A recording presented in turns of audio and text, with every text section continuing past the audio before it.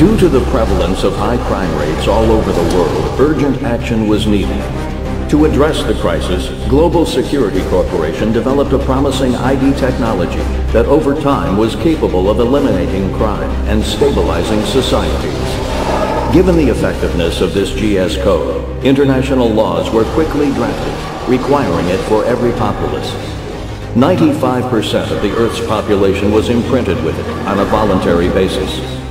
Global Security Corporation's unified international system collects information on all GS code recipients and makes it possible for law enforcement agencies to track citizens on demand.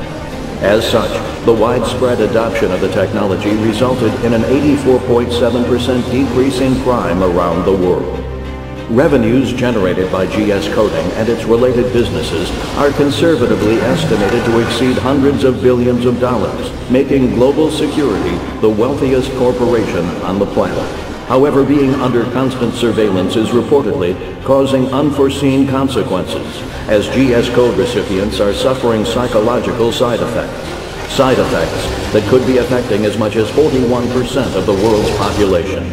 No, what we know is humanity is being plagued by relentless terrorism. Eliminating the GS coding system is out of the question. It would have grave ramifications, irreparable ones. Today, all human rights groups oppose GS coding. Citizens around the world have been staging mass protests, petitioning their governments to abolish laws and programs associated with global security. In response to the global pressure, world leaders plan to vote in an online summit on the continued use of GS code technology.